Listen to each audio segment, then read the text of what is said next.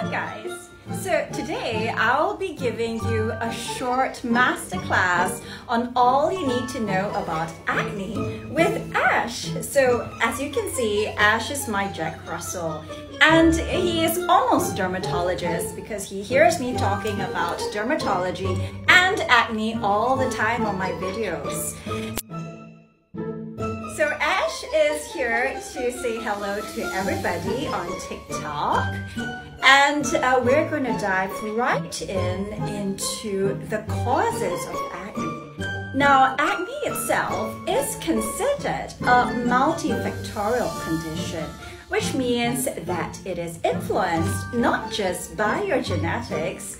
The main types of acne are pretty well known. Whiteheads, also known as closed comedones, blackheads, open comedones, as well as papules and cysts. Now, papules are essentially redder, inflamed bumps which arise from an existing whitehead or blackhead, and an acne cyst is likely one that has a secondary bacterial infection. The treatment for all these types of acne are fairly similar. However, we tend to grade the severity of acne according to not just the type of acne that is present, but also the number of lesions on your skin. As you may have realized already, I failed the challenge.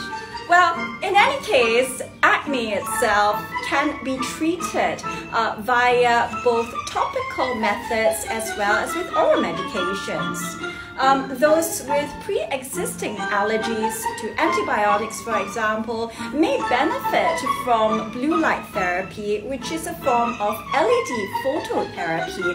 Blue light essentially works against Propionibacterium acnes, also known as Cutibacterium, and it is suitable also for individuals who are breastfeeding or are pregnant.